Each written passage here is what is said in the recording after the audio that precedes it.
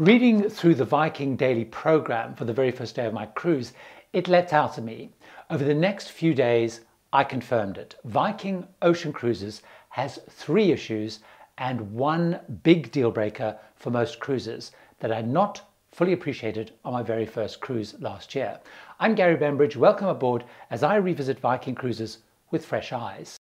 The daily program on the cruise, a 7-night Venice to Athens, was light on activities, especially versus other ocean cruise lines. There was 1 activity per time slot and none when the excursions are out during the day. And the approach of the daily program, however, felt very familiar. It was just like European river cruises, which is where Viking started before launching into ocean. While most ocean lines make much of offering lots of variety, lots of choice, leaving it up to us as guests to pick and tailor our cruises, Viking don't. They have a slimmed down, tightly curated and enrichment focused program. This meant that as the cruise progressed, it was clear everyone was having pretty much the same or very similar experience as I was, just like when I've been river cruising. A major contributor to this shared and very consistent experience is the excursion included in every port. From what I could see, pretty much everyone went on them, just again as they do on river. Take for example in Dubrovnik, there were over 20 groups going on the same walking tour that very day. On other ocean cruise lines, there are myriads of excursions, with everyone going off doing different things, having different experiences. On Viking, everybody does the same thing. They share the same experiences. Even those people who went out on the small range of added cost excursions usually also did the included tour before or afterwards. We all saw the same sights, learned the same history, and heard the same facts about the ports, and we all spoke about it afterwards. Even when it came to dining, we also shared the same experience. All dining venues are included, including the 2 specialty restaurants, the Chef's Table, 5-course tasting menus, and Manfredi's, which is an Italian. Everyone's able to go to these at least once, and so everybody does, meaning we have another shared and consistent experience on Viking. There's another import from river cruising too. River cruising runs very much as an escorted tour would, with structure and constant guidance. Viking Ocean also felt to me to be a guided, almost paternalistic experience versus other cruise lines. Let me explain what I mean. They don't work through travel agents. They prefer to work directly with us as passengers, often and preferably by phone. They sell the cruise package with flights and transfers mostly, and so they guide and control much more of our travel and travel experiences. When I arrived in Venice airport to join the cruise, I'd been sent a sticker to identify me as a guest and luggage tags, so I would be easily spotted coming through security. There was a sea of Viking reps in the airport to guide and assist us, people to spot me coming through, people to check me in, people to whisk away the bags, people to shepherd me to the bus, and so on. The morning announcements from the cruise director was also much more detailed than on any other line that I've been on, with explanations about what I needed to do that day and what to expect. Even when I switched on my television in the room, there was often a pop-up message reminding me about something I needed to do that day, like a survey to complete or advice around things that I should be taking out in port and so on.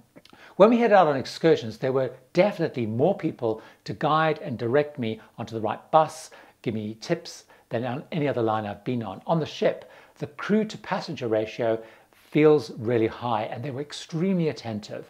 They go out of their way to help, explain, and importantly again, guide me through the cruise. Somebody, for example, made a note in their system that I don't drink alcohol, and then crew all around the ship were constantly checking if something that had alcohol in that had been cooked was going to be acceptable. Another example is around the COVID protocols. They were the only cruise line to have their own PCR test laboratory on the ship, and they maintained many of those protocols way after countries and other lines had moved on. Again, creating that sense of caring, again, almost paternalistic approach to the way they look after us as guests. Like Viking River Cruises, I found Viking Ocean to be definitely a more guided, a more curated, a more directed cruise experience than any other line.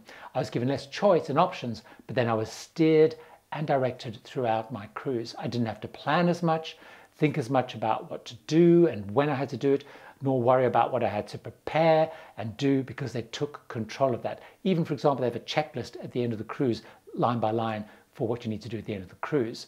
But this led me on to another key difference to other ocean cruises, something that some will love and others will definitely not. Viking talk about being the thinking person's cruise.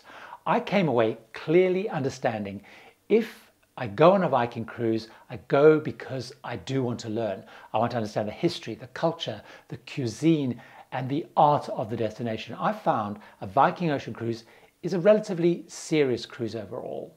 First of all, it is an adult cruise, only over 18s can sail. Secondly, while I definitely won't say that a Viking cruise is not about having fun, but the balance of the program and the activities are firmly destination and enrichment based. It's about immersing into the destinations and ensuring that I come away having both experienced and understood them. There's not a lot of high energy or light-hearted activities. There's no casino. In the evening, the entertainment often includes an 8 p.m. lecture, for example. We didn't have karaoke, silent discos, crazy game shows, that kind of stuff. There are multiple lectures, around one a day, from the resident historian and other guest speakers. On our particular cruise, it was an art historian. There was a pianist, a guitarist, and a classical duo playing in the evening in the atrium, the Explorer's Lounge. There's an extensive art collection and self-guided tours you can do on the app.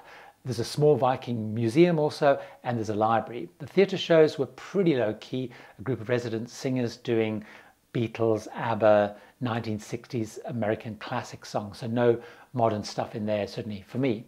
On the television, there is a Viking TV channel with recorded lectures and even more enrichment content, and even access to things like TED Talks. There is a later night venue, Torshaven, with live music around about till midnight. There's also the Explorer's Bar, but on my cruise, certainly anyway, I found them to be pretty quiet, as I did on my last cruise.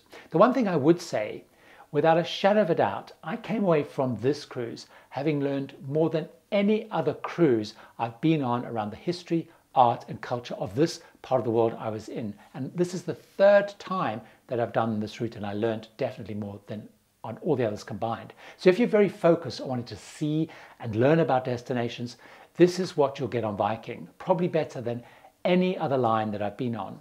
However appealing that may be, there was one other thing though that did seem to put people off. The Scandinavian design, decor and feel is polarizing. Viking is a Norwegian-owned line, and the ships have a very Scandinavian look. Lots of wood, light colors and a light palette. Based on my first trip, when people watched my videos from that trip, they spoke about the ship feeling almost IKEA-like and stark, which I think feels pretty extreme and wrong actually. My partner though, seen the cabin that I was staying in both times, which both times a really nice cabin, he didn't associate it with the premium lines because he missed the darker, richer plushness, I guess, that we're all probably more used to on American and UK lines. Now I agree, it is definitely a different look on Viking and may not be what everyone is used to when they think of luxury premium ships, but I actually like that it has this difference. I found it appealing. It underlines that they do things in an alternative way, and after all, it is a Norwegian-owned line, and that look is not out of place in Scandinavia and definitely in upmarket hotels in that region. By the way, all their 930 passenger ocean ships only have balcony cabins. They have the same layout, the same venues and the same decor. So which ship you're on is largely irrelevant. There's nothing new to explore on the ship, only the destinations, which again is kind of interesting. The venues on the ships include a theatre, cinema, living room with library and bar, two-level Explorer's Lounge with Mamsen's Cafe overlooking the bow, the Winter Garden Lounge where you have afternoon tea, Torshaven late night venue, fitness centre and spa, indoor pool with a retracting roof, infinity pool, main dining room, World Cafe buffet, a pool grill, two specialty dining restaurants and the kitchen table venue for cooking classes. So there is actually a lot of venues on relatively small ships. The food, by the way, right across the ship is outstanding. I rate the food as extremely high and amazing. However, Here we get to the deal breaker for many people. Viking cruises are not cheap, especially when you compare them to larger ship lines, because of course it's a small ship, it's a luxury experience, and actually also has many more inclusions than many other lines, particularly the bigger ship lines. So for example, I found that fares will always start between $300 to at least $500 per person per day for their entry veranda cabin. Based on the region it varies, but that goes up to $1,200 plus per person per day for one of their fancy Explorer suites. There are some inclusions in the fare, like specialty dining and events like the daily afternoon tea, which is fantastic, Wi-Fi, wine with meals, teas and coffees, the excursion in every port, a transfer bus to and from the town if it's not in walking distance, and of course the entertainment. The main extras on Viking will be gratuities, drinks outside of meals or a drinks package if you go for that, and of course any spa or any shopping you do. Viking Cruises is though not good value if you're a solo traveler, because they do not have solo cabins, and certainly on ocean there almost always seems to be 100% surcharge. They do some deals occasionally. I've been asked, based on all of this stuff, if Viking Ocean is good value. I think it's good value if you want a luxury cruise where you have to make few choices, you want to have most things planned for you, and you want to know that you will though see what you need to see, all while being educated, all while having good food and attentive levels of service. You can do the same itinerary on bigger ships for much less, and probably a little bit less even on some other competitive small ship lines too. The value in Viking, I think, comes from wanting that whole experience. The value, by the way, if you're doing calculations of the included excursions, I think is probably between $400 and $700 per person per cruise. So when comparing like for like itineraries on price, do consider how much those excursions are worth. As a solo traveler, I think it's very hard to justify the cost of Viking. But when traveling as a couple, I think I see Viking as value for me and my partner if I'm going to an unfamiliar itinerary where I really want to deep dive and learn a lot about the itinerary. And of course, where I'm sure I'm going to do those included excursions, because that does add a lot to the value. I know though my partner would miss the casino, the higher level, much more contemporary entertainment. So that destination and the desire to really deep dive would be the key factor, I think, for choosing Viking, seeing it as good value. If you're not sure about Viking, but like the idea of a smaller ship line, take a look at this video where I talk about Oceania cruises, starting with one big thing that I really liked about the line. See you over there.